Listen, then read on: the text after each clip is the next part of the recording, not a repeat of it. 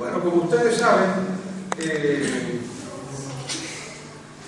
esto va por inspiración, así que si me desinspiro no sé qué va a pasar, pero como ustedes saben, esta forma de hacer estudios y exponerlos comenzó en Corfú, en esa isla griega, que fuimos en un momento dado porque correspondía, digamos así. Y a mí me pareció extremadamente interesante tomar temas, exponerlos, hacíamos resúmenes y síntesis y breves de distintos temas, pero básicamente era en el campo de lo que estudiábamos en ese momento. Y eso, no sé, quedó ahí flotando en el ambiente y no se continuó. Y para mí fue una gratísima sorpresa que se retomara ahora en los trabajos estos nuestros, porque realmente vale la pena hacerlos, escucharlos, entenderlos. Y es como una especie de trabajo personal, digamos, light, diferido, ¿no? Porque uno tiene que estar en tema, se cansa, lo deja, se distrae, vuelve al tema, descubre algo. La parte más interesante es cuando uno descubre algo por sí mismo. Porque claro, uno se pone a estudiar estos autores que tienen 4 tomos de todo, siempre son 4 o 5 tomos. Entonces, está bien, pero la parte es cuando uno cae en cuenta de algo. Fíjate uno, cae en cuenta de algo. Es un petit experiencia, que ha sido mi caso en este tema. Esa es una cosa que quería comentar. Lo otro es que ayuda a estar en tema, porque no sé si será el caso de ustedes, que a veces los registros finos de nuestros trabajos internos cuestan. Y a veces cuando los tenemos nos queda la duda. De manera que el trabajo interno dedicado es una tarea ardua, y esto ayuda a sobrellevarla. Y de vez en cuando es como una entrada por otro ángulo, por lo cual es interesante.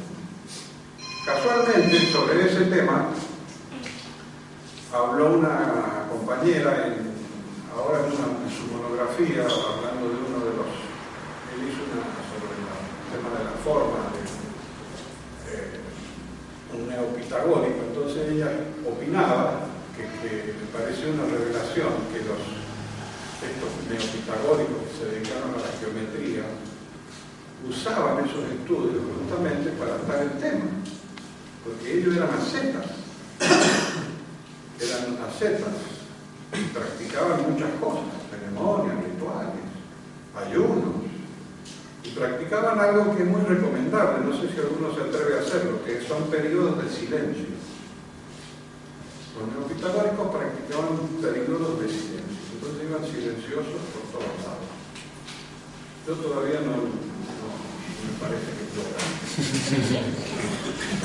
Y ella opinaba que justamente el tema de dedicarse a los estudios de esta ciencia o presciencia era parte de estar en tema, así como nosotros hacemos monografía. Cito a Susana Rubio. Creo que es muy buena idea esta. Seguimos entonces con estas formas y llegamos a... Claro, las primeras monografías que se hicieron fueron en torno a los antecedentes de las disciplinas. Y además hicieron estudios de campo con unos viajes increíbles. Yo no me atrevía a semejante cosa, entonces estaba un poco así cohibido. Pero, como ustedes saben, parte importante de nuestro trabajo son los intercambios. Los intercambios he llegado a la conclusión de que son muy valiosos porque te dicen cosas que a uno no se les ocurren. ¿Qué te parece? Entonces uno al intercambiar, el otro te dice algo que... ¡oh! Y si no me lo hubiera dicho, a mí no sé, solito, o tardaba más tiempo o no. Entonces hay que ponerse frecuencias de intercambio, y eso me animó bastante, te voy a decir. Primero porque me comentaron lo anterior. Segundo, porque me dicen, bueno, lo podés hacer en dos partes.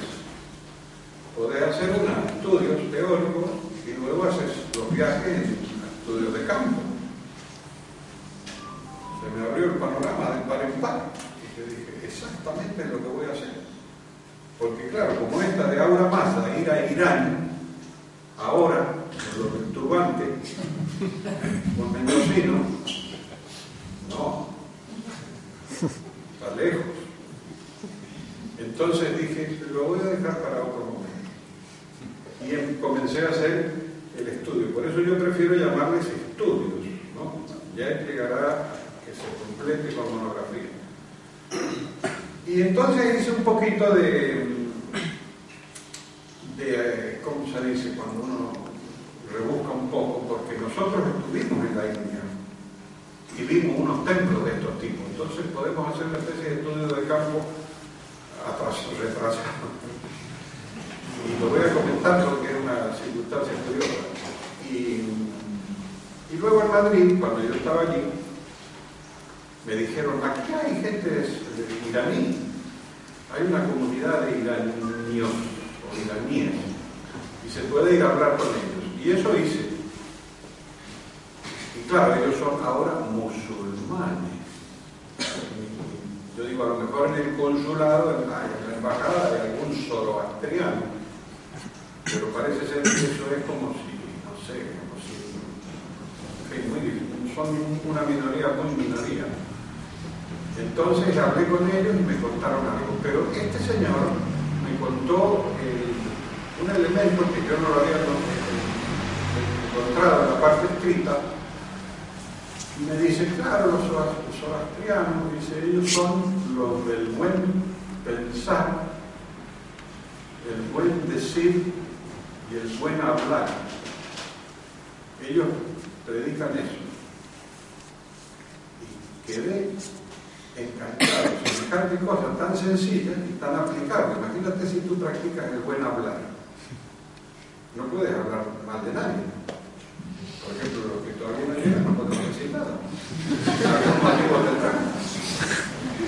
Tampoco podemos pensar mal y no decirlo.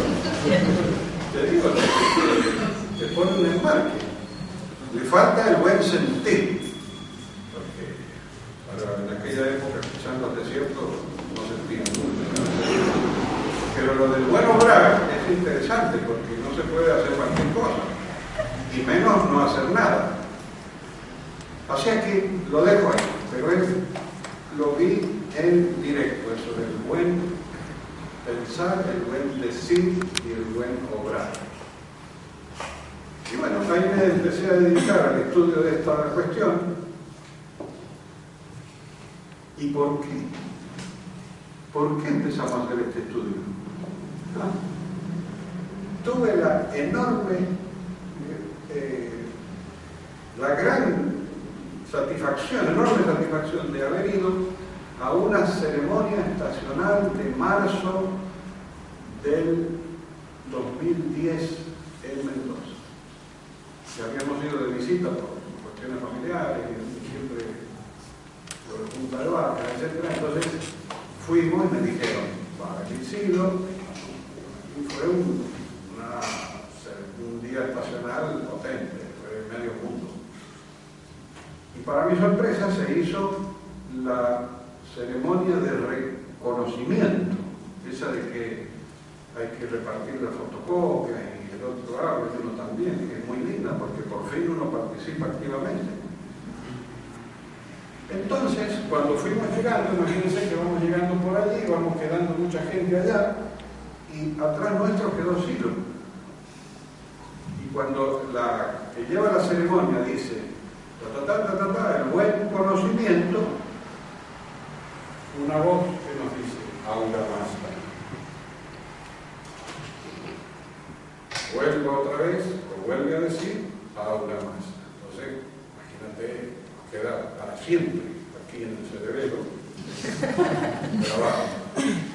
Así que cuando hubo un recreo y pude conversar con él, le dije, como era un tema que era caro a nosotros, porque lo habíamos visto en el Zoroastro más de una vez, él lo ha citado varias veces.